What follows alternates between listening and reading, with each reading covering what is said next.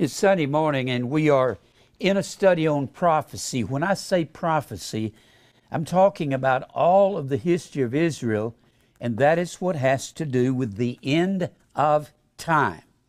I have people call me all the time and say, how close do you think we are to the end? I don't know, but we're close. I don't believe that this world can go on much longer. I believe we're headed right into eternity. There's devastation throughout the world. There's economy has fallen apart. We've got war and rumor of war, as the Matthew, the 24th chapter says. We've got nation rising against nation. And all of this has to do with prophecy and the end of time. And probably the greatest key to the end of time is Israel becoming a nation in May 14th, 1948. That's the first time they've been a nation since 586 BC. If you'll notice, that's 2,600 years since they've been a nation when Nebuchadnezzar carried them away into captivity. What's happening now in the Middle East has to do with what Israel did back here, causing them to be carried off into captivity and being in captivity 2,600 years. Now, most people will say, yes, but wasn't Israel back during the days of Jesus? No, absolutely not. If this were Israel right here, and this is Africa down here, here's Egypt, here's Israel, here's the Mediterranean Sea, here's the Red, what? Here's the Red Sea, and this is where Moses brought the children of Israel across the Red Sea. They wandered in the wilderness right here for 40 years, and then they came up here north of the Dead Sea, came through what we call Jordan. That was called the land of Moab and the land of Ammon. Amman, Jordan, A-M-M-A-N, is the capital of Jordan. That comes from the old ancient Ammonites, or the Ammon system.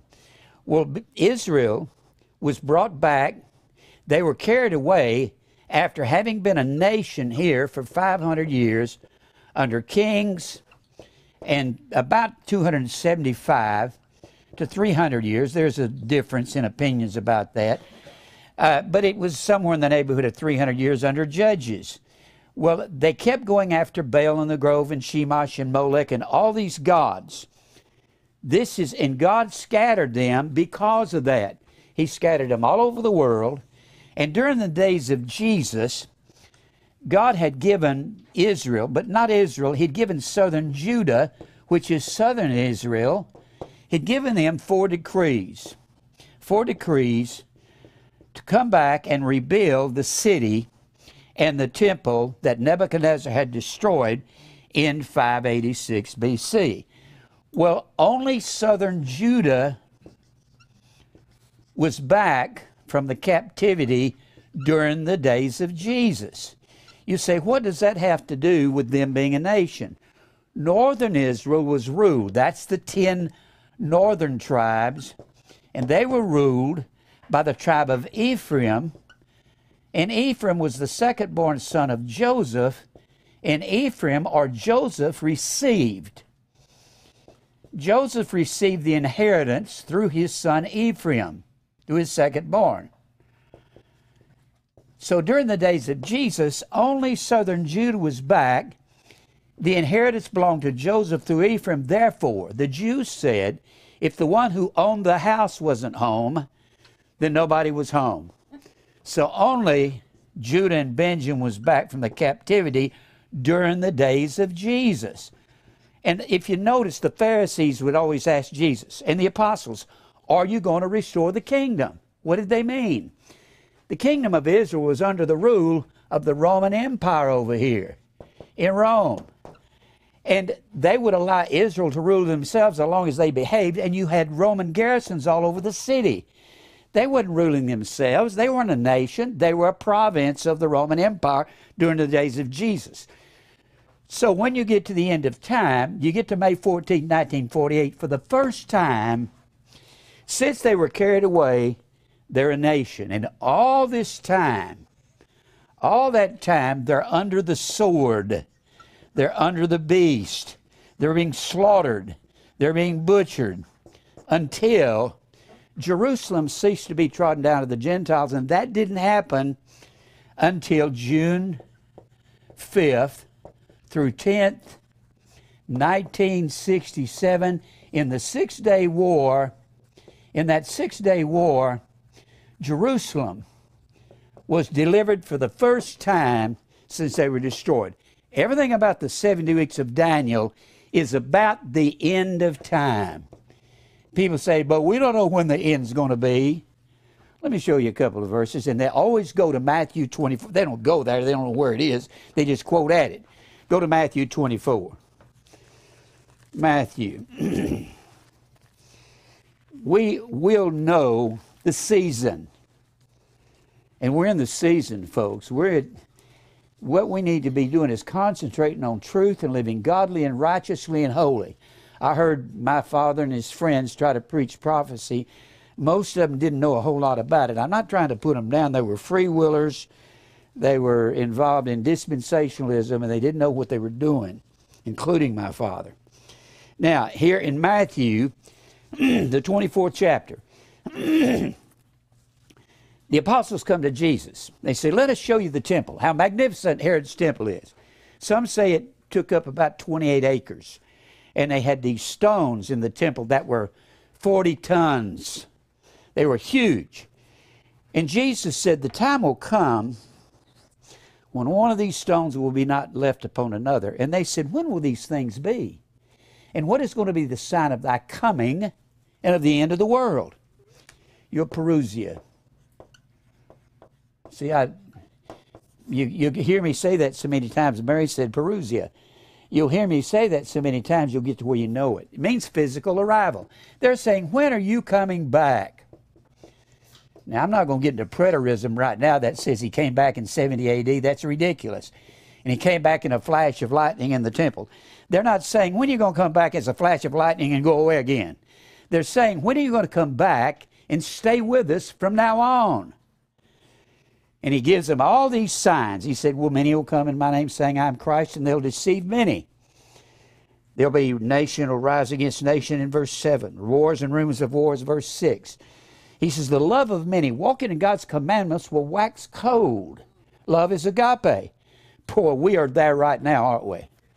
The love, the agape will wax cold. I go out in public every day. I talk to people. I witness every day, 2 and 3 times a day. Nobody wants to talk about this. I don't jump anybody's case. I just try to talk. And they'll clam up and look at me. And that's all I can get out of them. Usually if I go into a store and they all see me on the TV, they'll go, hi, Pastor Brown. Hi, Mr. Brown. It's kind of like they're backing up like they think I'm some ogre and I'm going to go out and jump on them. It's kind of funny. You ought to go with me sometime. Except Marjorie, yeah. Marjorie's down at she serves the samples down at the store. But most of them, like, yeah, I've seen you. I asked one fella, I said, you ever see me on TV? He said, who hasn't? I think it's funny. And I don't try to jump on them. I just try to I don't try to get in the 70 weeks of Daniel and predestination. I talk about repentance. I was walking out of I got to tell you this again, but I went down, picked me up a sub down at the firehouse, or whatever they call it, firehouse sub. And I was walking out the door, and this great big tall fella, about 6'5", about 20, 21 years old, he said, excuse me, sir. I said, well, you're bigger than me. You got the right of way. I said, I used to want to be tall, but all I want to do is go to heaven when I die now. He just went, they don't expect that. Sometimes I use the simplest way to witness to somebody. If he had been interested, he'd turn around and said, what do you mean by that? All I do is throw a little hook out sometime and pull it in if I can. Now, so we're talking about the end of time is going to be the end of the 70 weeks. I believe it'll be the last 7 years of time, And we're going to see, as we move towards that 7 years, we're going to see the signs. Now look here in this chapter 24. We'll see the abomination of desolation. I believe that's where the sacrifice in us will cease. They won't allow us to take a daily cross anymore. The oblation was the bread offering. The bread is the Word of God. They won't allow us to talk about that out in public. It's not like they're going to say, we're outlawing the Bible. They're going to say, look, we need to tolerate one another. Let the Baptists be Baptists. Let the Muslims be Muslims. Let the Catholics be Catholics. And look, there's no need to offend each other. And we're going to make we're going to amend the Constitution where everyone has their right to freedom of religion except those of you who want to offend all the others. I believe that's the way it'll come about. Then he talks about, some will say here, lo, here's Christ, or there. He said, don't you believe it? There in verse 23, he says, if they say he's here, if they say he's there, it's not true. And he says there'll be great tribulation, such as was not from the beginning, no, nor ever shall be. Now that can have to do with not just ISIS, which is an offshoot of Al Qaeda, and they were so barbarous that Al Qaeda wouldn't have anything to do with them. They wanted to kill too many people. They are an offshoot of Al Qaeda. Al Qaeda is kind of a pansy group compared to ISIS, and they're in every nation in the world, and they're in every major city in the United States. But it's going to be more than that. It's going to be an economic situation. That'll be the famine. Remember the 4 judgments of God? The sword, that'll be war. When men are rebellious against God, there'll be the sword, the famine, that'll be economy. And we're headed for a crash, people. Pestilence, that'll be disease, and the beast will rule the world. The beast is not a man, it's a world-ruling system. It is Babylon, the mother of harlots, ruling with self, or let us make us a name. He said, if anyone says, lo, here is Christ, or there, don't you believe it there in verse 23.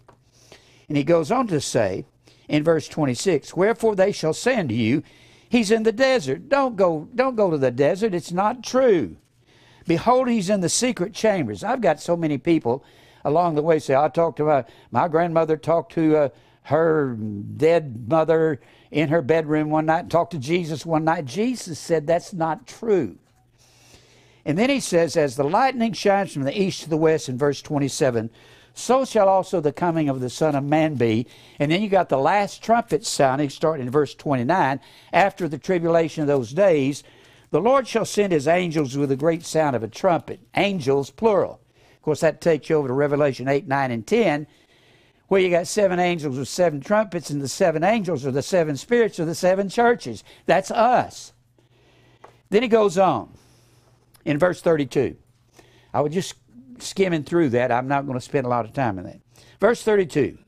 Now learn a parable of the fig tree. Israel was called a fig tree. When his branch is yet tender, May 14, 1940, and the fig tree begins to bloom, and it begins to bring forth fruit, and putteth forth leaves, you know that summer is nigh at hand. You can tell by the fig tree, by Israel, even by the literal fig tree that summer is here. I got 2 fig trees in my backyard, and they're growing like crazy. You can tell summer's here. So likewise ye, when ye shall see these things. When you see the fig tree bloom and blossom, know that it is near, even at the doors. Verily I say unto you, this generation shall not pass. The one where the fig tree is blooming will not pass till all things be fulfilled. I believe we're in that generation.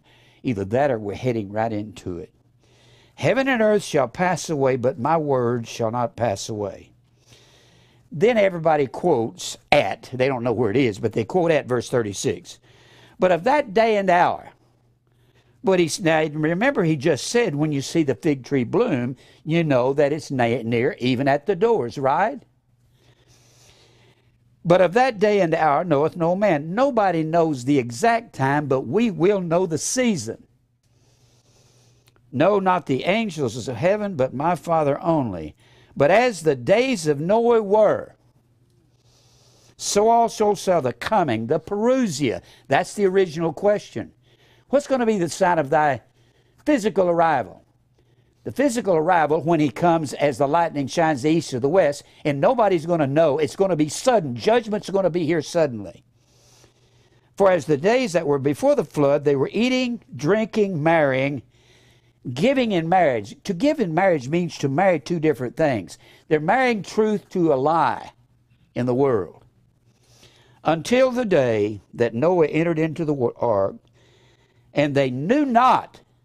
Who knew not? Well, Noah knew, didn't he? The people that were believers, the few that were inside the ark knew not until the flood came and took them all away. So shall also the parousia, the coming of the Son of Man, be. It's going to be instant. It's going to be judgment. And we will know because we're inside the ark or inside the fold of God. And we're going to see these things happen.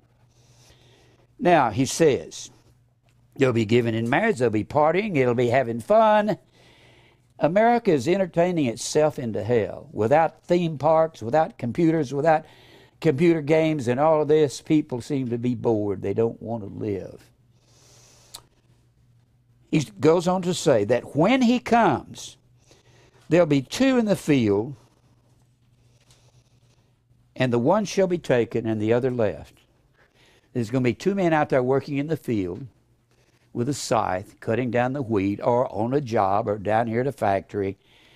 And one will be taken out to meet the Lord in the air, and the other will be left to be destroyed. Then he says, two women shall be grinding at the mill, the one shall be taken and the other left. Now you have to go back to the culture of the day. These ignorant homosexual people that want to make that a fair, an alternative way of living, they say, see, these two women are grinding, they're having a sex at the mill. You're stupid. They had a millstone, and they had on top of the millstone, they had this lava stone, and they would turn it, one would hold the other one, and the other would turn the grinder, and they would be grinding wheat, or grinding whatever they need to grind for their meal. It has nothing to do with homosexuality. That's disgusting to me when somebody says that. Watch therefore, for you know not what hour your Lord doth come. But know this, if the good man of the house had known what watch the thief would come, he would have watched and would not have suffered his house to be broken. Therefore be ye also ready, for in such an hour as you don't think the Son of Man is going to come. We don't believe in a pre-trib rapture. We believe we'll go right up to the end, and then the judgment of God will fall upon the earth. Who then is the faithful and wise servant whom his Lord hath made ruler over his house, to give him meat in due season? Blessed is that servant when his Lord, when he cometh, shall find so doing this meat. Jesus said, I have a meat to eat of that you know not of. It is to do the will of the Father. Go over here to 1 Thessalonians, the 5th chapter. I'm simply showing you that you're not in dark.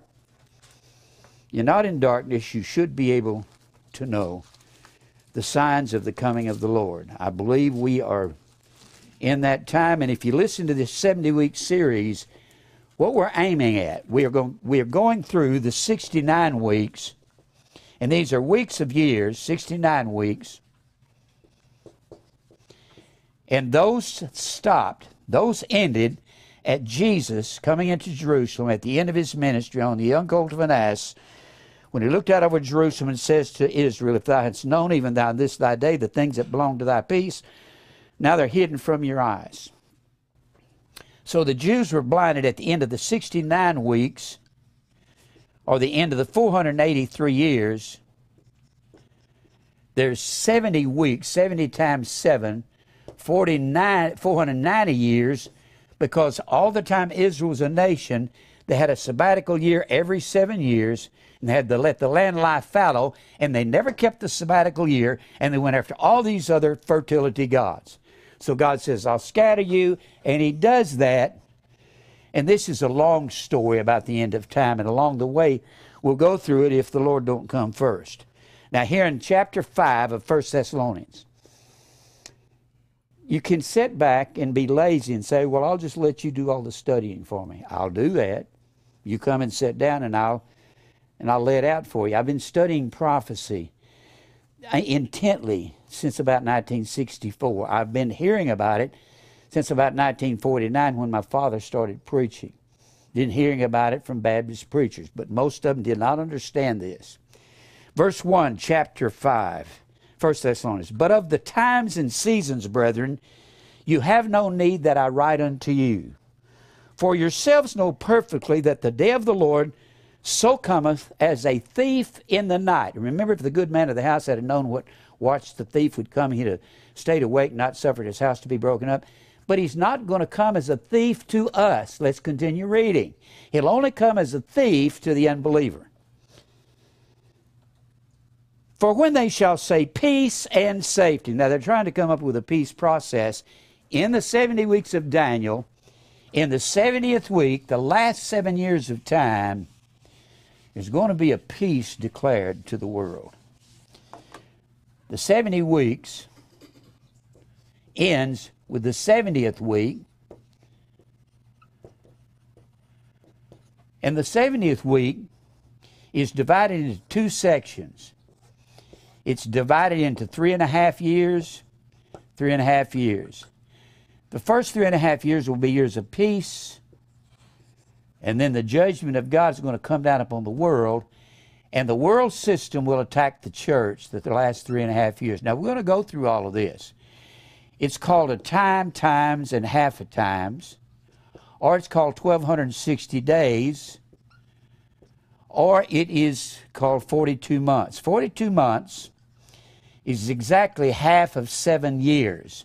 1,260 days is 1/2 of 7 years on a 360-day calendar. And the man of sin will declare, he'll declare that the sacrifice and the oblation, which is in you and I, will cease at the midway point of the 70 weeks. That's where we're headed. You can blend together all of this terrorism in the world, the economy. You can blend it all into the sword, the famine, the pestilence, all the disease, whether it's Ebola or AIDS, and there's a lot worse out there than Ebola and AIDS, believe it or not. If you want to contact the Center of Disease Control in Atlanta, or go online, look it up, they'll tell you all these different diseases coming on the world. I've got all kinds of stories about it. I got a book called The Coming Plague. I've got several books about this and how that this is coming on the world. It's all the judgments of God, the sword, the famine, the pestilence, and the world beast system. Now, let's continue to read this 5th chapter. We're not the children of the darkness that day is going to overtake us as a thief. Those of us that are believers. When they shall say peace and safety. The only way they're going to stop all of this world problem we've got, and it didn't start with Al-Qaeda or Hamas or Hezbollah or ISIS or Taliban. That's not who it started with. It's been going on for millennia. I mean, we've had, if it wasn't Vietnam, it was Korea. If it wasn't Korea, it was World War II. If it wasn't World War II, it was Germany. If it wasn't Germany, it's been wars after rumors of wars, and it's not going to stop. It's just going to get, evil men and seducers shall wax worse and worse. It's going to get worse. When they shall say peace and safety, then sudden destruction cometh upon them, as travails upon a woman with child, and they shall not escape. Proverbs 29:1, a man that hardens his neck, and he stiffens his neck at rebuke, he'll be suddenly cut off, and that without remedy. There will be no remedy. But ye, brethren, are not in darkness, that day should overtake you as a thief. It will overtake those that are not watching as a thief. You are the children of the light. Boy, that takes us back to the spirits in prison, the division of day and night, light and darkness, doesn't it? Prison means the division of light and darkness, and Paul says, I've come to call the Gentiles to the light, and Isaiah says all through his book, the Gentiles will come to the light, and that's the New Testament church and New Testament Israel. You're the children of the light, and the children of the dark day. We are not of the night, that the thief comes at night. If you're walking in untruth, you're in darkness, nor of darkness. Therefore, let us not sleep as do others. Let us watch and be sober. Not going around happy, happy Jesus, fun Jesus. Oh, isn't Jesus wonderful? Whoopee. Praise God. Let's be sober. That's a drunkenness. Smiley face people all the time that never want to face the truth. I never believe that. Therefore, let us not sleep as others, but let us watch and be sober. For they that sleep, sleep in the night, and they that be drunken are drunken in the night. But let us, who are of the day, be sober. Let us be sober, putting on the breastplate of faith and love, and for a helmet the hope of salvation. Now, so we're not in the dark. What does that mean, we're not in the dark? That means Jesus said, I'll give you signs. And you will know the season when I'm coming back, and we're headed right into that season. I do not see how the world can continue to go the way it's going. The world wasn't, there were sinners in the world back in the 40s and 50s, but what's going on today, anything goes. When somebody comes out of the closet, they're applauded by everybody on TV and newspapers. Isn't that wonderful that he's come out and he tells us he loves men instead of women? Let's give him a big round of applause. That's insane, isn't it? And that's not my problem. My problem is the preachers. It's not homosexuality and drugs and rock and roll and rap. That's not the problem. And heavy metal. I thought I'd throw it in there. The problem is not Slayer or Godsmack. That's not the problem. It's the preachers. I hear mush all the time. Now, we're talking about, I've got all these other verses on the end of time. And we're going to get to a lot of these, but I believe we're headed into it. It's time to wake up and be sober and live in truth. Now, look here. We're talking about the 70 weeks. The 70 weeks is going to end with the 70th week. And that will be the end of time. I'm absolutely sure of that. Now, let's go back to Daniel. Daniel 9. There's going to be a necessity for that 70th week to happen, which will be the last 7 years of time. There's going to be a necessity. If you look at the world today, do we have a problem having world peace? That's the whole idea of everything that's going on. You've got Greece and Italy are going bankrupt. America is going bankrupt. Japan is going bankrupt. Bankruptcy is, we're sitting on a fence all over the world, just teetering and tottering. We owe so much money in America, we will never pay it. Do you know what they talk about when they're talking about balancing the budget? You know what they're talking about? They're not talking about paying off the national debt. That's not what they're talking about. That's never going to happen. It's never going to happen. When they say balance the budget, they have a budget they're living by in Washington that's passed by all these senators and these representatives. They're talking about, here we've got an $18 trillion national debt. We had a $3 trillion national debt back in the early 90s. They upped it to $9 trillion here just a few years ago. Now we're up to 18 trillion. Trillion. Okay, I got it. We're up to 18 trillion. You going to pay that off? Ain't never going to happen. They're talking about the interest on the national debt, just paying the interest. But we don't have enough taxes to pay the interest. So what they're talking about is cutting spending. Now this is a Republican attitude. Republicans cut spending. You think you can cut, they're saying, let's cut spending on this program over here. We'll get around to taking away Social Security from Jim Brown and those people, you're headed towards Social Security, you probably won't get it if you're 20 years from retirement. Maybe if you're 10 years from retirement, you probably won't get it. And let's cut spending over here, giving food to certain countries, and let's cut spending over here. And that way we can take the cuts, and of course the Democrats say, let's build up spending so we can bring about jobs and people have more money to spend. They're not going to pay this off. Democrats and Republicans are crazy. And what they're saying, here's the interest right here. Here's the interest that we have to pay on this. And this is how much we bring in right here on taxes and monies to pay this interest on this debt. They're talking about cutting spending over here so they can get enough money to pay the interest on the debt and keep upping it through the years and so forth. It's not going to happen. We're never going to pay this off. And we are committed to, one of the professors at Boston University said, we're kind of committed to $225 to $235 trillion.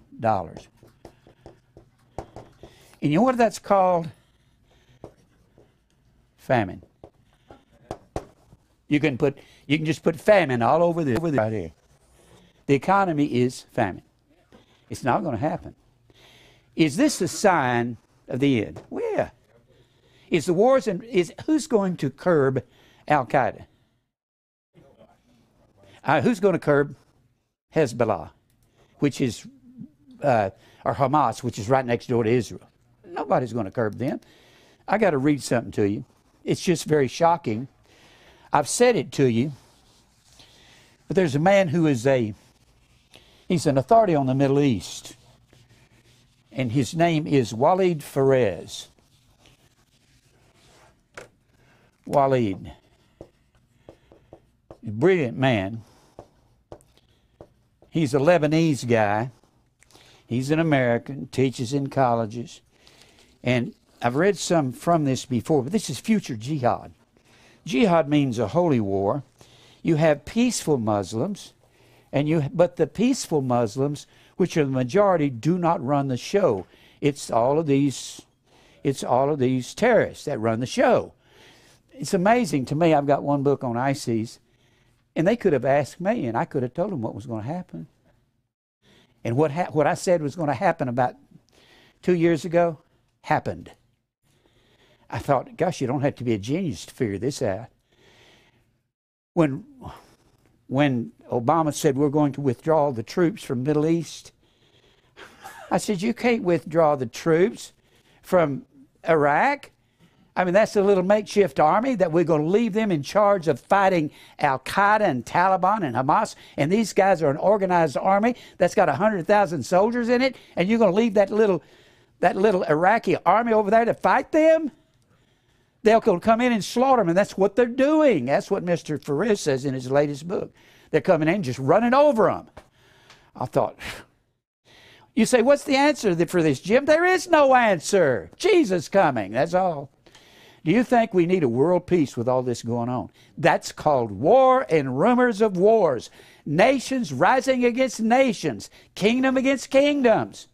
Is somebody going to be needed to rise up and step up? What is somebody going to do? Step forward and say, I'm the Antichrist. I'm going to bring world peace. No. It's going to be the man of sin who will be the head of the world beast system. You have to take into account, what is the most powerful political structure in the world? Huh? United Nations. United Nations is the most powerful political structure, and they're supposed to be non-partisan towards religion because you've got people from every nation serving there. And the Secretary General is the head of the United Nations. There'll have to be some kind of system. You say, Jim, do you have the answers? No. This is the prophecy of Scripture. There'll have to be someone step forward. It'll possibly be head of the United Nations. the super powerful people among the Bilderbergs and Trilateral Commissions, the United States, China, Russia, they'll have to come together in some gathering and say, we need to get along and let everybody be what they're going to be. Let the Baptists be Baptists, and the Muslims love Muslims, and the Buddhists Buddhists.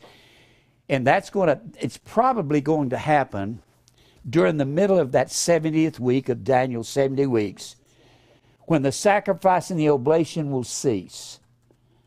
That's where we're headed. Let me read this to you. This is in future jihad.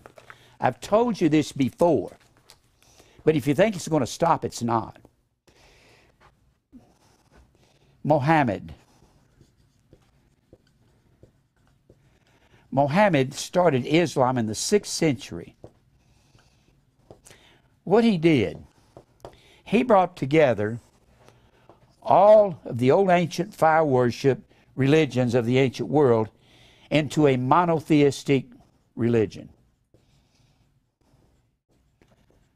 All this before Muhammad, you had tree worship among these people, fire worship. In fact, the word over there in Isaiah 44, when the Bible says they would take an oak tree and they would start a fire with it in Israel, and they would cook with it, and they would heat themselves with it, and they'd make a god out of it. And Israel is condemned for doing that. And the word oak is the word Alan. It comes from the word Allah. Allah originally was a tree. Well, Muhammad began Islamic religion, and they have something in the development of Islam. They call it Al-Fatah. I'm going to read this to you. And this man is this is a picture of him right here. He's a professor, a teacher, brilliant man. You'll see him on NBC, MSNBC. Extremely intelligent, but they probably dictate to him how far he can go. I'm just going to read one paragraph here to you. They have this Al-Fatah. They say anyone who gets in the way of the expansion of Islam, you place yourself in jihad. We have done that May 1948, May 14th, 1948, when President Truman pressured the world, declare Israel a nation at the National Council of Tel Aviv. We're talking about the 70 weeks of Daniel. We're talking about the end of it. We're talking about the end of time when we're talking about the 70 weeks. Do you understand that? We have to be getting close.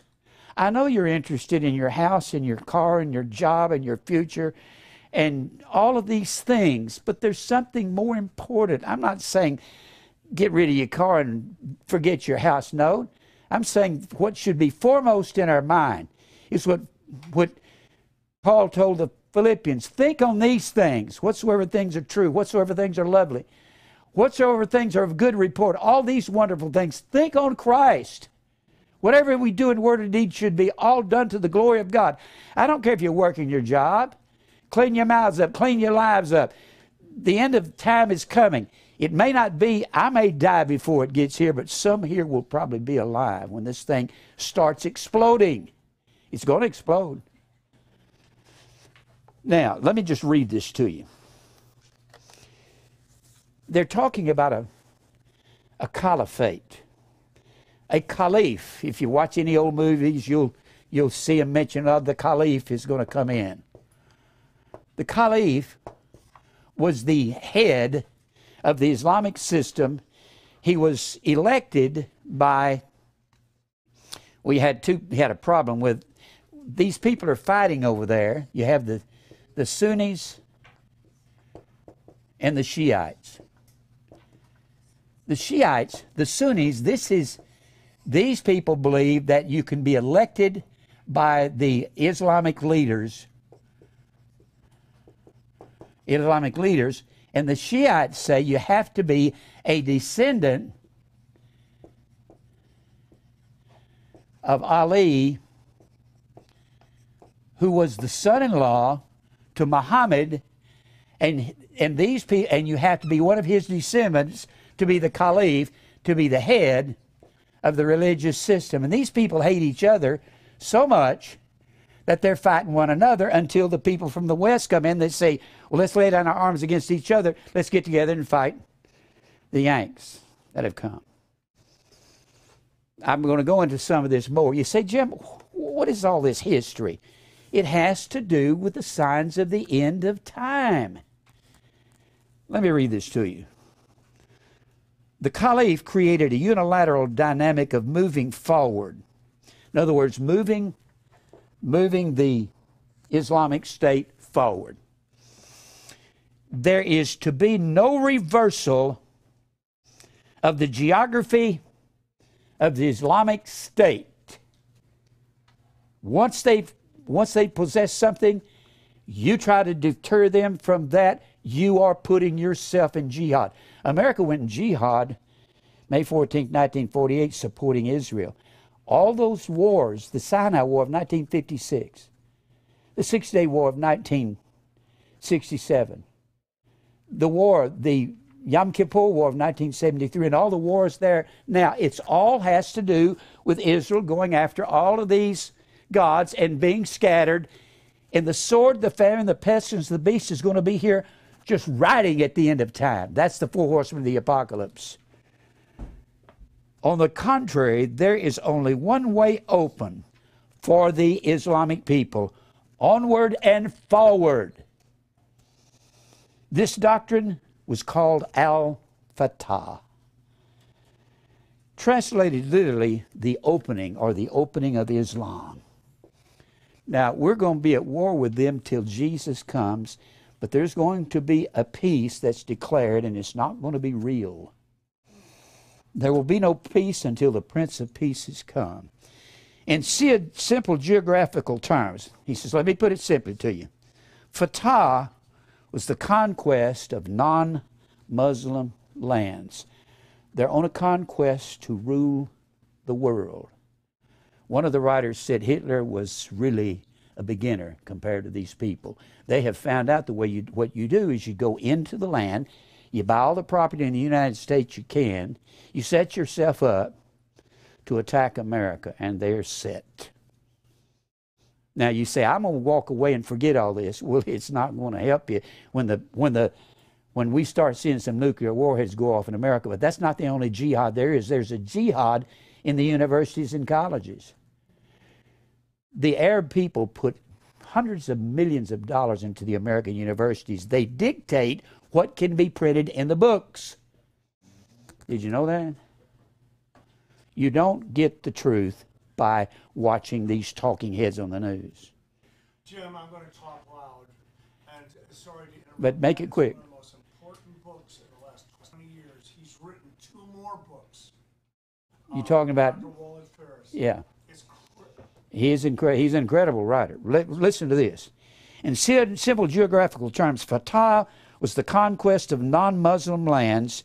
It was the legitimization of the expansion of the State of Islam. It was not called occupation. It was perceived as a divinely authorized march into the land outside the State of Islam. They're saying they have a manifest destiny to conquer all the infidels all over the world. Invasion has a name in Arabic. Ijtaya, occupation, has another, etalal. Both have negative connotations which would invite legitimate reprisal from the conquered peoples. Hence, the inventors of the word fatah were proposing a new term that means practically both invasion and occupation. They're here, folks. Like the little girl said in the Poltergeist. They're here. And you can walk away and ignore it all you want. I'm not here to talk about ICs. I'm going to mention along the way. It's the most dangerous terrorist uprising in the history of the world. Every one of these writers will tell you. The most dangerous because they're infiltrating the entire world. They're in every major city. They're in Nashville. Now, let's get back to what is this leading us up to the end of this. Anyone who gets in their way, we've done that. Every war that they've come up with, the fact that the World Trade Center came down, that has to do that we are supporting them. And the World Trade Center is where all of our economic system was seated. All of these loan companies, J.P. Morgan and all these guys, they said, we'll bring down your finances. We'll bring down your economy. Now, what I'm doing is trying to point to these things to you so you can see this. I've got so many things to say to you. I wish I could say it all. Let's go back over here to Daniel 9. You say, Jim, I don't want to hear that. I know that. Do you want to hear the truth about what's going on? One of these writers said, never has a nation ever been so deceived by its elite leaders as America. We have been deceived. We don't even know what's going on. We didn't know that we were at war with Islam when the World Trade Center came down. We didn't even know that. But see, they don't just come and do something all of a sudden. They have a long-range plan. Even Osama bin Laden didn't like it when they brought down the World Trade Center. They're eventually going to do that, but he had a long-range plan. And what happened, this was a group of men. They fight among themselves. But this was a group of men that took it on themselves as Islamic jihadists to bring down the World Trade Center. He had a longer-range plan for America. When he wanted to bring it down, it was going to come toppling.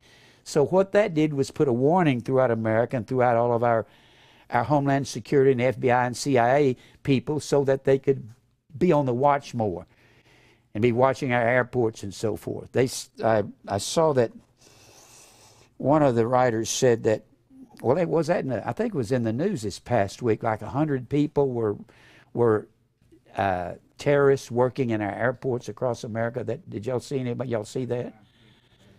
Something like 100 terrorist-connected people are in our airports across the country. Now, and we're not here to talk about that. We're here to talk about the sword, the famine, the pestilence, and the beast. That's what's going to be rising up here at the end of time. Let's go back to Daniel 9. Remember, don't forget as I'm teaching this, what Israel did here in the Old Testament, sword, famine, pestilence, and beast coming in, and they went after Baal in the grove, etc., that caused their scattering to the end of time. And during that time period, they were in captivity for 2,600 years. When they come out of captivity, we're at the end. Well, Mary, I'm doing the best I can. You want to come up here and write, you write. We'll do what we can.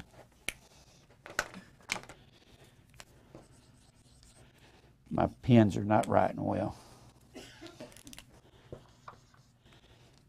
I need a whole new box, so I just got a new box. 1 second. Now, what I'm trying to do let me do this, Mary.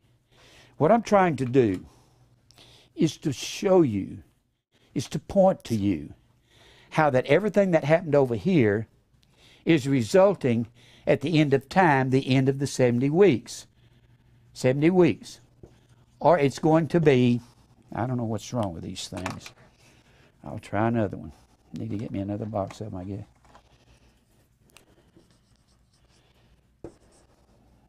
Y'all excuse me. I'll just press real hard. All right. Everything that happened in the Old Testament from 1 Samuel through 2 Chronicles has brought about the scattering of Israel till the end of time. Are they scattered now? No. We're facing the end of all things. Let's go back over here. I'm wanting to get over to you the necessity of a peace process at the end. It has to come about. But it's going to be a false peace. At the end of that process, the first 3.5 years of the 70 weeks of Daniel, 70th week, everything's going to break loose against the church. The last 3.5 years of the 70th week. And at the end of that week, Jesus will come in the air and take us out to meet him. To me, there's nothing more serious than the Word of God. Me and Mary talk about this every day, all day.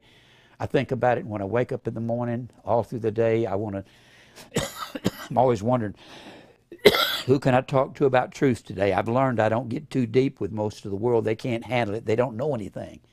So I talk about repentance and daily cross and self-denial and living righteously and godly and holy. That's mostly what I talk to people about. And that scares them bad enough. Did you know that? That'll frighten people. Now, go to Daniel 9. God's measuring out a time period for Israel to repent. And at the end of that time period, he's going to cause that repentance to come about. Because you've got spiritual Israel, which is the church. So if there's a literal Israel, which there is, and people say, well, those are not real Israelites. Let me tell you, those wars have been nothing less than a magnificent miracle. There has to be a living God intervening. These things could not have happened otherwise. Look here in Daniel 9. Daniel's in Babylon, crying out to the Lord. When are these things going to be? When are you coming back? When are you going to get us out of this captivity that we're in? The Lord sends the angel Gabriel to tell Daniel, 70 weeks are determined upon thy people. We've already said that a sabbatical year every 7 years. Let the land lie fallow, so the land could restore the nutrients so the crops would grow again in the next cycle. We call it crop rotation. Well, they didn't. They went for 490 years growing every field, and all you're going to do is burn the ground up, burn the nutrients up, pull it all out. It won't grow anything. That's why God sent Elijah in the 17th chapter of 1 Kings. He sent Elijah to pronounce no rain for 3.5 years upon Israel. And Ahab just got all bent out of shape. That's an idiom. All right. 70 weeks are determined upon thy people, verse 24, Israel, and upon thy holy city to finish all of their transgressions that they were involved in while they were a nation. All these gods they went after. To make a final end of their sins. Well, who's going to make sure this is happening? God. Are they going to have a free will to do this? God's going to have to use a sword for 2,600 years to break his people and to bring in spiritual Israel, the church. And to make reconciliation, kafar, cover sin for iniquity, bring in everlasting righteousness for God's people. It's determined upon his people and his city, isn't it? And to seal up the vision and prophecy and to anoint the most holy. The most holy was the Holy of Holies in the temple of God. It was the Holy of Holies. It was called the house of God because he dwelt between the cherubim, and Christ is the son of his own house, whose house are we. So when the last one comes into the fold and the last one is anointed, the total house of God will be anointed. At this end of the 70th week, we're going to see the 7th trumpet sounds in Revelation 10 and 7, and that's when Christ comes back. We're looking towards the end of the 70 weeks. Now, know therefore and understand that from the going forth of the commandment to restore and build Jerusalem unto Messiah the Prince shall be 7 weeks, 62 weeks. From the going forth the commandment to restore and build Jerusalem, there were two things the Bible speaks of as being destroyed. When Nebuchadnezzar came in 586 BC, the temple was destroyed, tore to the ground, the big stones were pulled down, and all of the vessels of the house of the Lord were carried away by Nebuchadnezzar into Babylon. And the city was utterly annihilated and destroyed. The walls were burnt, the gates were burnt, the helms were burnt, and as the old pagan kings would do, they would come in, level it, ply it up, sow salt in it so it wouldn't grow. Nothing to grow there. Israel looked like a wasteland. That's the reason for the lamentations of Jeremiah. Now, the temple and the city were destroyed. So you got decrees to restore the temple. That's in 2 Chronicles, the 36th chapter, Ezra, the 1st chapter, Ezra, the 6th chapter, Ezra, the 7th chapter. Then you have a decree to restore the city. That will be the beginning of the 70 weeks. He says it right here. From the going forth the commandment to restore and build Jerusalem the city. Remember he said up there in verse 24, 77 is determined upon thy people and thy city, Jerusalem. And the Messiah, from the going forth the commandment to restore and build Jerusalem, Nehemiah 2 is where this happens. Nehemiah 2, until Jesus, the prince, a prince is one to be crowned king, but he was rejected as king and crucified as the Passover lamb. Now, what we're doing is measuring this out. All right. Let's look at this right here. It will be 7 weeks, 62 weeks. 7 weeks is 49 years. 60 is 60. Plus 2, that's 483 years. There'll be one set of 7 years to go. That'll be at the end of time. There'll be a necessity for some world peace because of everything that'll be going on, and it's going on right now. Isn't it? This is not the 1940s. This is not the 1950s or even 1960s during the hippie revolution. We've never seen devastation in the world. We have never seen, what was it Mr. Obama said this past week? We don't even have the means or the knowledge of how to fight ice seas. He said that. Did anybody see that? Huh? Anybody see that? Him say that? He said, we don't even know how to fight them. This thing is getting hot and heavy, folks. Now, I want us to look at this. I want us to look at the going forth the commandment to rebuild the city. Go to Nehemiah, the 2nd chapter. And the wall shall be built again in troublous times. Let's go to Nehemiah. You say, Jim, this is a lot of stuff. I know that. I'm trying to paint an entire picture. We're not just studying about some obscure 70 weeks on the Old Testament. That's not what we're doing. We're studying the 70 weeks and what it has to do with the end of time. That's what we're looking at. Anything I'm saying over here connected with the end of time. The only purpose for the 70 weeks was to cause Israel to repent of all of their idolatry over here. And God says, I'll cause them to down at the end of time. Is that simple enough? All right. Nehemiah, 2nd chapter. Nehemiah has a very important role in the 70 weeks because he is the man who receives the command to rebuild the city. Let's look here, Nehemiah, the 2nd chapter. And it came to pass in the month Nisan, which is our month, March, April. Nisan. March, April.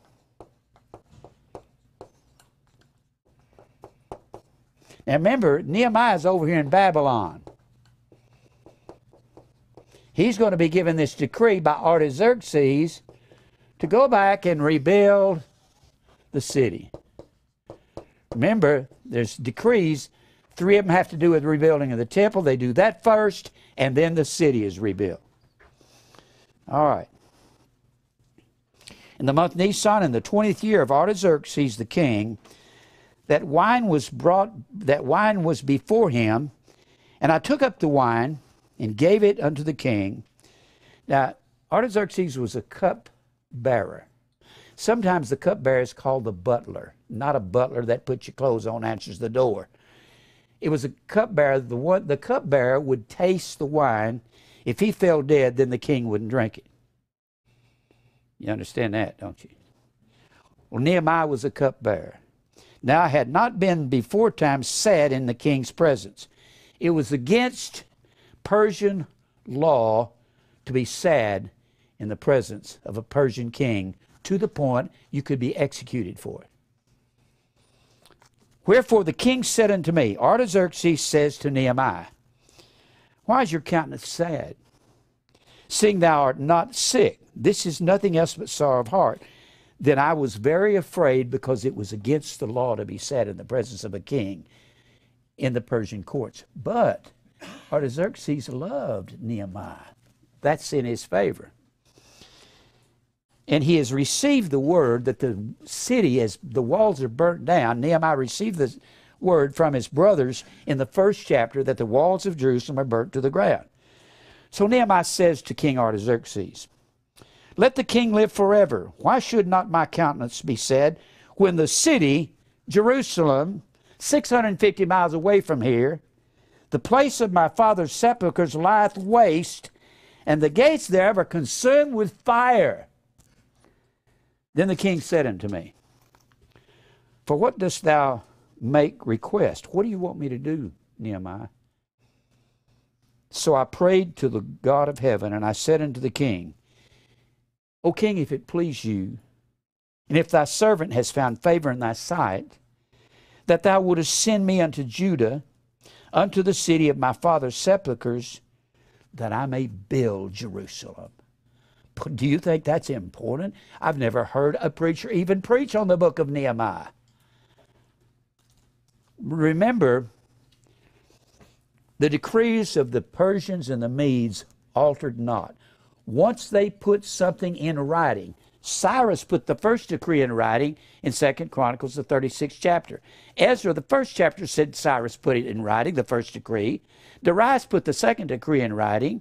Artaxerxes put the third decree in writing.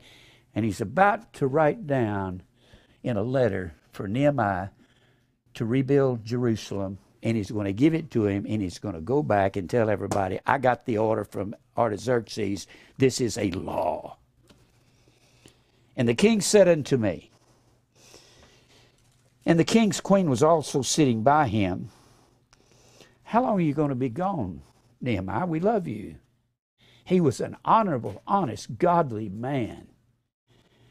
And when wilt thou return? Oh, by the way, he was gone 12 years to build the city, and Artaxerxes was really anxious to see him again. So it pleased the king to send me, and I set him a time. Moreover, I said unto the king, if it please the king, and you ought to underline the next words in red letters, let letters be given to me to the governors beyond Jordan. If the king signs a letter, it's law, that they may convey me till I come unto Judah. He's in Babylon. He's saying, give me letters to go over here on the other side of the Jordan River and go over here to Jerusalem, and I want to build that city.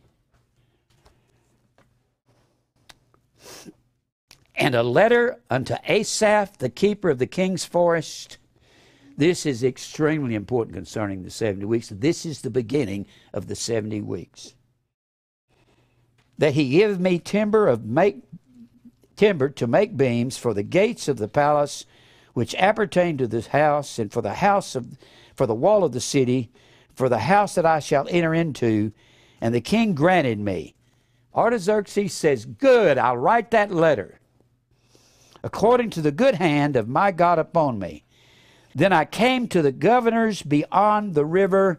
He travels between verses 8 and 9. He travels 650 miles, goes to the governor over here in Jerusalem, and it's always one of the descendants, one of the ancestors of Jesus, who would have been king if the Persian Empire had allowed him to have kings. Then came out to the governors beyond the river and gave him the king's letters. The king wrote it. He signed it. It cannot be rescinded. Now the king had sent captains of armies and horsemen with me, a great embassage, men to protect Nehemiah, to say, hey, this is the king's law. And when Sanballat, the enemy of Nehemiah, wants to start a fight, and Tobiah, the servant of the Ammonite, heard of it, it grieved them exceedingly. They didn't want the city built, and they are Nehemiah's enemies. That there was come a man to seek the welfare of the children of Israel, and they don't want the welfare. So I came to Jerusalem and was there 3 days. And I got up in the middle of the night. I and some few men with me, neither told I any man what God had put in my heart to do at Jerusalem. I didn't tell anybody. He had the letter, came from Artaxerxes. Artaxerxes says, soldiers, you accompany this man and protect him. Neither was there any beast with me, save the beast that I rode upon. I went out by night, by the gate of the valley, even beyond the dragon well and to the dung port, and I viewed the walls of Jerusalem, and I got very sad, which were broken down, and the gates thereof were consumed with fire, and I was sad. Then I went on to the gate of the fountain and to the king's pool, but there was no place for the beast that was under me to pass. All the walls are down. You can't even ride into the city. Then went I up in the night by the brook, probably the brook Kidron, and viewed the wall, and turned back, and entered by the gate of the valley, and so returned. And the rulers knew not where I was going. The rulers of Israel didn't know. It was just a little province of the Persian Empire. And what I did, they didn't know what I was doing. Neither had I as yet told it to the Jews, even though I've traveled all the way over here to rebuild the city by the decree of Artaxerxes.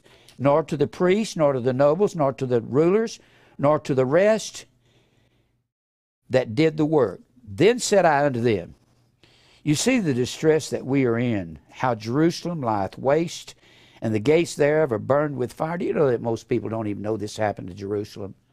Most people in churches, do they? Come and let us build the wall of Jerusalem, that we be no more a reproach, infamous anymore across the world. Then I told them of the hand of my God, which was good upon me, and as also the king's words that he had spoken unto me. And they said, let us rise up and build. So they strengthened their hands for this good work.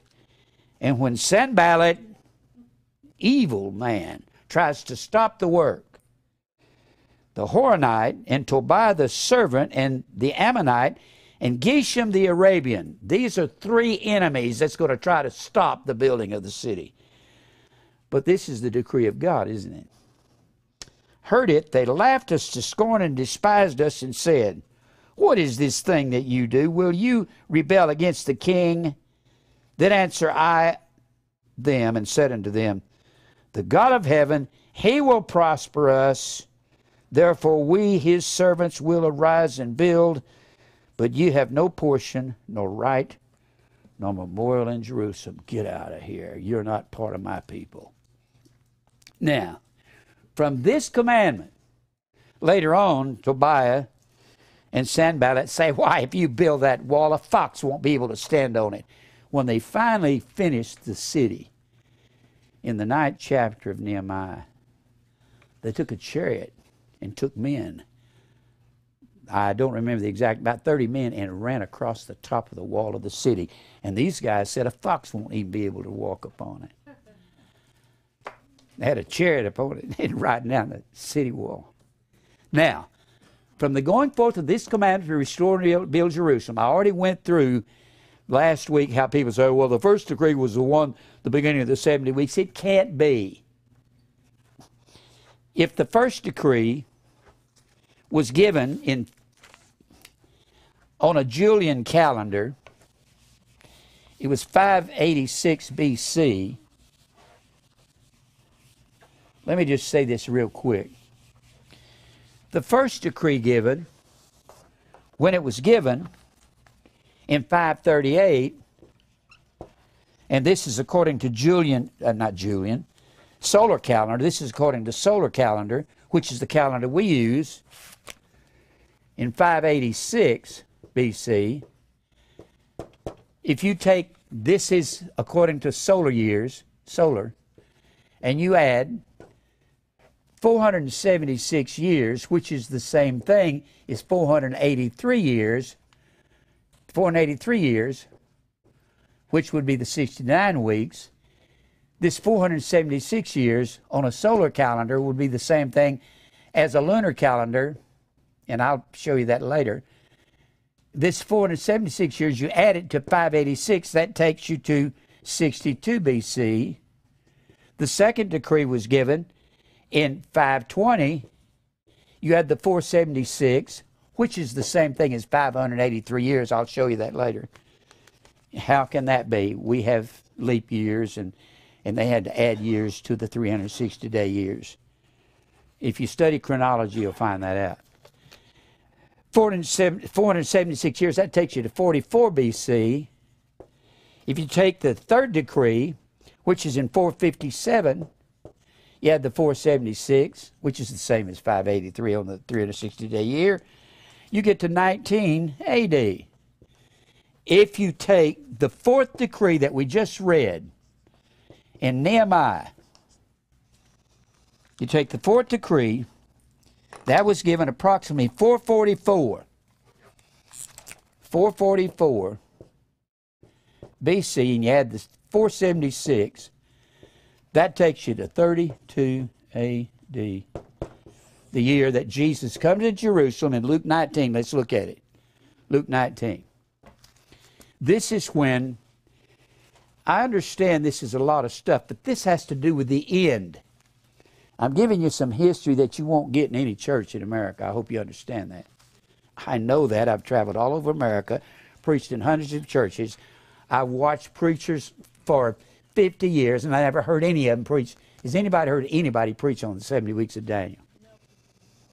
Nobody. And yet that is the bridge and the key, Old Testament to New. That is the very essence of the end of time, getting to the 70th week. That's where we're headed. Now, this 32 AD, from 444 to when Jesus comes in Jerusalem, let's look at it.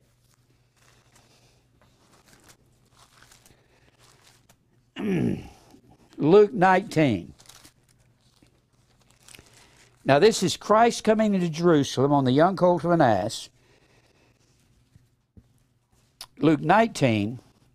This is going to be a corresponding verses to Matthew 21.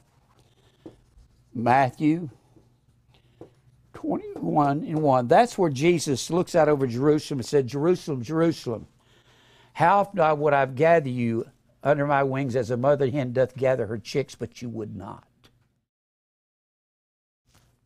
And that's when they're crying Hosanna. You'll also find this account in Mark 11, starting in verse 1. Mark 11, verse 1. And you have it here in Luke 19. And this is Messiah the Prince that the Bible's speaking of there in Daniel 9. From the going forth of the commandment to restore and build Jerusalem. We just read it. Unto Messiah the Prince, he's coming to Jerusalem. We're going to start reading here in verse 37. When he was come nigh, even now at the descent of the Mount of Olives, the whole multitude of disciples began to rejoice and praise God with a loud voice for all the mighty works that they had done, saying, Blessed be the King. He's the Prince, but he's going to be crowned King. Hosanna is the word. That is the word. God save the King. He's presented as Messiah the Prince, but he's not crowned King. He's crucified 4 days after this as the Passover Lamb. That cometh in the name of the Lord, peace in heaven and glory in the highest.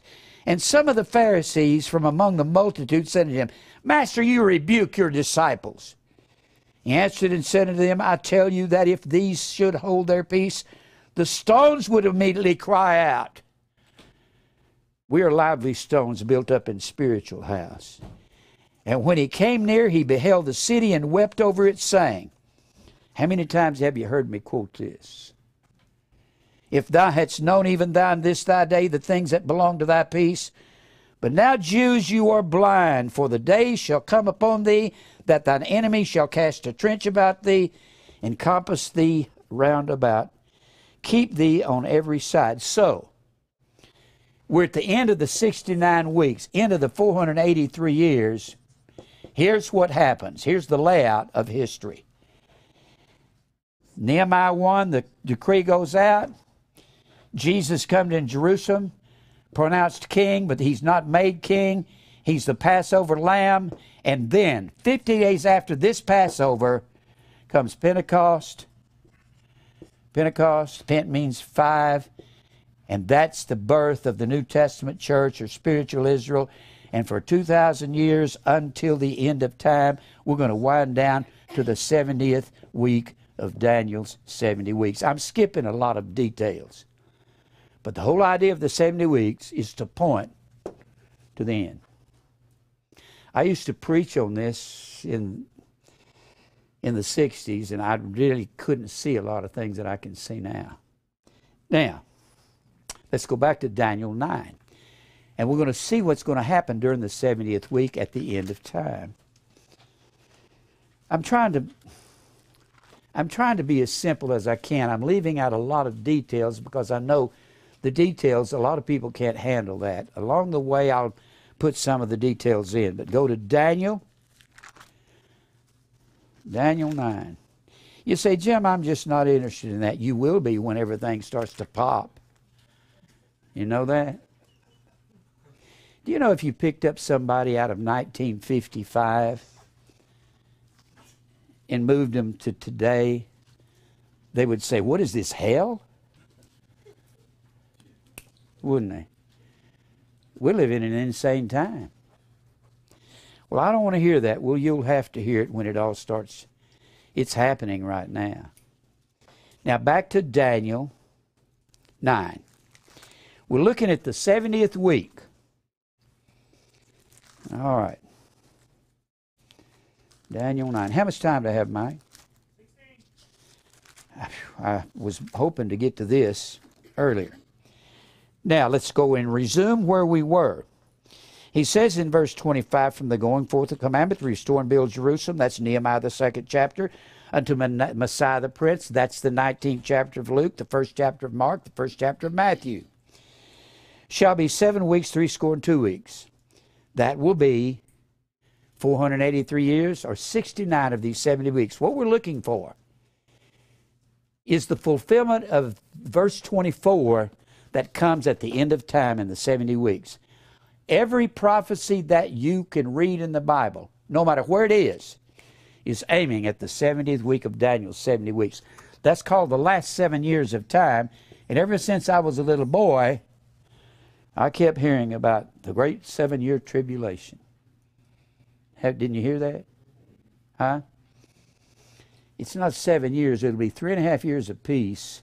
And there's going to have to be a necessity for a world peace in order to stop all of this great devastation that's going on under the guise of governments and terrorists. And we're terrorists too. Did you know that? I mean, we slaughtered the American Indian, nearly annihilated every tribe. There's only a few tribes left compared to what there were here when we first started manifesting destiny. We slaughtered the Mexicans, took their land.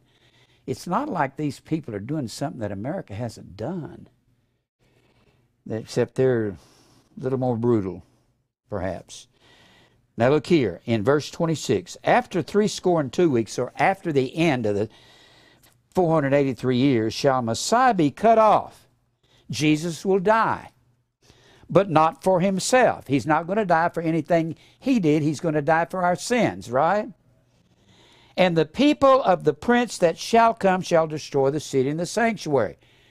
Titus will come in and destroy the second temple, Herod's temple, in 70 A.D. And the end shall be with a flood. A flood, when you find a flood, the end of the city will be with a flood. The end of the temple will be the flood. It's not talking about water. Let me show you something in Isaiah 28. Isaiah 28.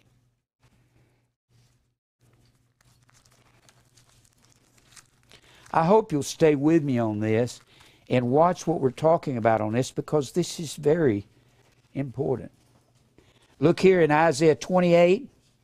He's talking about the pride of Ephraim, northern Israel, how God's going to bring in the Assyrians and destroy them. Verse 2, behold, the Lord hath a mighty strong one, which as a tempest of hail and a destroying storm, as a flood of mighty waters overflowing, shall cast down to the earth with the hand.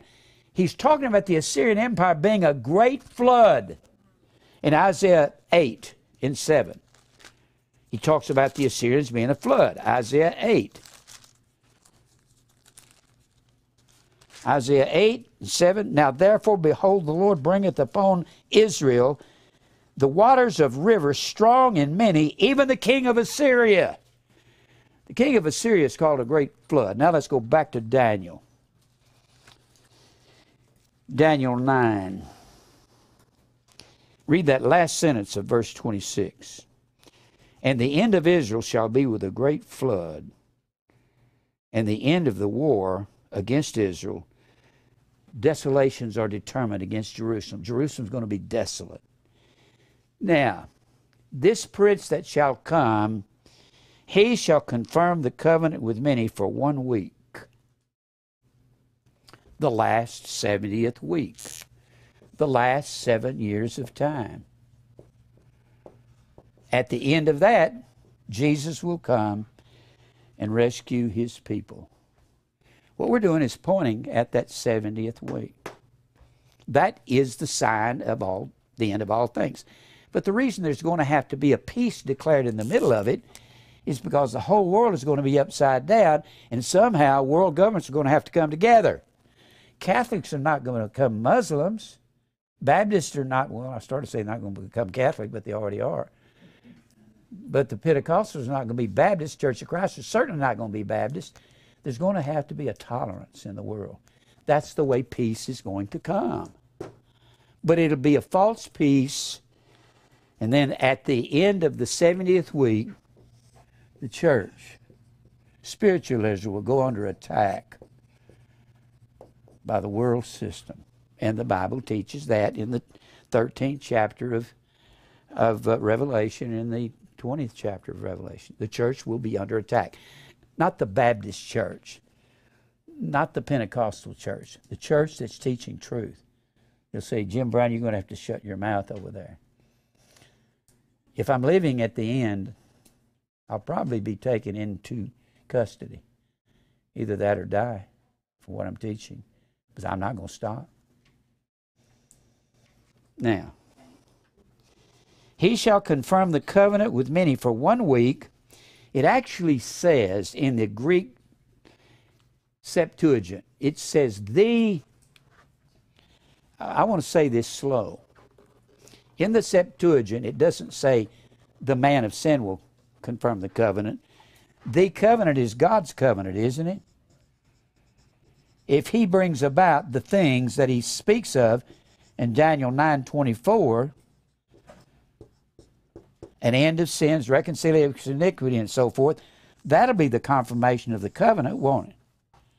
It actually says in the Septuagint, the weak shall confirm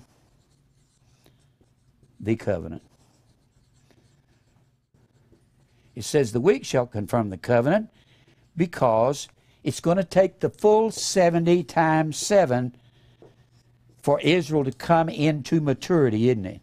And at their maturity, Christ comes. But it'll take slaughter and butcher and cutting down, being shot, having your throat cut. It's going to take whatever the world system wants to do to the church to mature God's flock. That's why he said, we which are alive and remain unto the coming of the Lord. Remember, the word remain is the word perilipa. Survive. We that survive unto the coming of the Lord. Survive what? This great attack on the church. It's really hard for us to believe that the world would attack the church. The Bible says in the 19th chapter of Revelation, when Jesus comes back on a great white horse, eyes as a flame of fire, a sword coming from his mouth. Excuse me. When he comes back, that all the captains of the kings of the earth are going to go out to attack the Lord. Do you think they're going to take missiles out there in some base and say, there comes Jesus, zero in on him, get him? When you attack a man, how do you attack him? You attack his wife. I've said this before, when somebody attacks my wife, it's okay if you attack me. But don't you attack me in a fashion that affects my wife, because you're on my bad side. You attack his wife, the church. That's what's going to happen. But they're going to do it by coming in here and saying, Jim Brown, you can't. We've got the fairness doctrine implemented into America now, and we've got it over there in England right now. We've got it in Canada. We can't go on TV in Canada because you can't put down any other preacher, any other's religion under the fairness doctrine. If they somehow amend the Constitution and say, everybody's got freedom of religion, but we're going to tolerate each other. You can't put down somebody else's. Do you think they can do that to the Constitution? They twisted it enough as it is. You actually believe they wrote that in a few days, and it takes all these guys on the Supreme Court to figure out what they meant. They're going to do what they want with the Constitution. Now, he shall confirm the covenant with many for 1 week. In the 70th week, he'll cause the sacrifice and the oblation to cease, and that's called the abomination of desolation.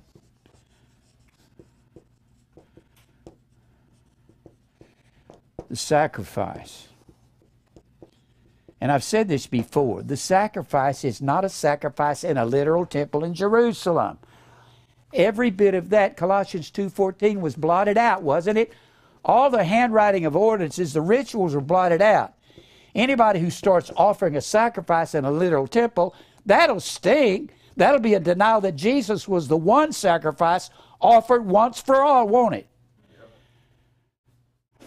The sacrifice will be with the temple of God. We give our bodies a living sacrifice daily on a daily cross.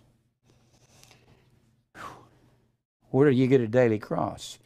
You have to be condemned for telling the truth. The oblation was the bread offering offered every morning about sunup, around 6 o'clock, and every evening at sundown at 6 o'clock. We being many are one bread and one body, the bread will cease. The bread is Christ in our hearts coming out of our mouth. Jim Brown, you're going to have to quit preaching that. You can be nice like the big Baptist church down the street, like the Pentecostals down the street, but you're running these guys down. The doctrine, I believe, runs them down because they lie. Does what Jesus does, says you scribes and Pharisees, hypocrites, you compass sin land to make one proselyte, and after he's made, you make him twofold more the child of hell than yourselves. Jesus was running down the Pharisees, wasn't he? The religious crowd. I really believe Catholicism was started on the Edict of Toleration. We've got political correctness, which is the same thing. Tolerance equals political correctness. We're trying to get everybody to stop being nasty to each other. Let's all get along, and we have a Jesus, and he's wonderful. I love Jesus. Don't you love Jesus? Gosh, I want to slap somebody like that. Me and Dave were walking through grocery store the other day, and we both had on shirts accidentally that said God does not love everybody on the back of them, both of us. Woman walked up and said, oh yes, God loves everybody, and God loves you, and he loves I. And I was trying to quote Romans 9. Oh no, God loves everyone. God loves, I'm leaving. God loves you. I said, he don't love you. It was just goofy. It angered me. I want to say, you don't even want to talk? And he loves. He does. And she's a smiling big. He loves you. I just want to say, get out of my life. She actually made a scene.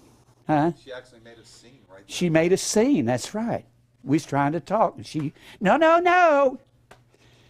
She's a charismatic, I'm quite sure. idiot, ignorant. Whew. She was very trying, wasn't she? Oh, man. Big time, yeah. Do I have any time, Mike? 3 minutes. This next week, I'm going to come back. We're going to look at that. We're going to look at the 1,000 years, which is not 1,000, it's 2,000. Let me just go ahead and say this. 1,000 is not a cardinal number. Cardinal is like 1, 2, 3, 4, 5, 6, 997, 998, 999, 1,000. These are cardinal numbers where you can count something like this. I'm going to go into ordinal numbers. I'm going to tell you what numbers are about and tell you they didn't understand 1,000. 1,000 is a noun. It's not a numeral. If I said 5 bluebirds flew over the barn, 5 is an adjective. A numeral is an adjective. 1,000 is not an adjective. It's a noun. And I'll go into it next week and explain why it can be 1,000 or 2,000. And when you have a 1,000-year reign, that's not going to happen. We're in that right now. It's a 2,000-year period. I'm going to go into that. It's you have to have a determiner in front of the word 1,000. You either have to have 2, 3 to say dis kilioi, which is dis die 2,000. You have to have a determiner to turn it into a numeral. To turn it, it doesn't turn. You have to have something to determine how many. And instead of it being a noun, it's a noun like dozen. Dozen is 1. It's not 12. There's 12 in a dozen, but dozen is 1. And that's the way 1,000 is. And the scholars will tell you it's not an adjective telling you how many. I'm going to get into that, and we're going to go through that next week. But what we have to do is we're going to go into the 70th week, end of time. What's going to happen? There's some bad things going to happen. Jim, it's not happening now. Are you sure? There are so many things. These investigative reporters that write these books, they say America's living in a haze. They have no idea what's in the curtains for it. It could happen one day, just everything just start exploding. Everything from the economy to terrorism in these United States. They're talking about terrorism this is the first time they're building up terrorism in America. The very seat of it is up in one of the most dangerous areas is in St. Paul, Minnesota. We're on TV there. And they have what they call Little Mogadishu up in St. Paul. Mogadishu is the capital city of Somalia. And they say it's so packed full of Somalians and terrorist people, they have a hard time controlling it. But they've got it in every city in America. Do you think we're going to need a peace process in the middle of the 70th week? Everything is so bad, they're going to come up with a way to get along temporarily. And then it'll all explode right in the middle of the 70th week. You say, Jim, I don't want to be scared. Do you want to be informed? I study and research and read all the time. I want to be informed as to what's going to happen. Am I out of time, Mike? Let's pray. Father, thank you for truth. God, help me to explain this to people so they can be aware of what's happening. Open the eyes of the elect. Crush us under your hand, Lord. I look forward to your coming. Lord, I'm tired. Give me strength to continue and mature the sheep. Cause them to be interested in your word. Lead us to your elect family. Open up doors for the ministry, Lord, and supply all the need and fight all of our battles. I'll keep preaching this to the death. In Jesus' name, amen.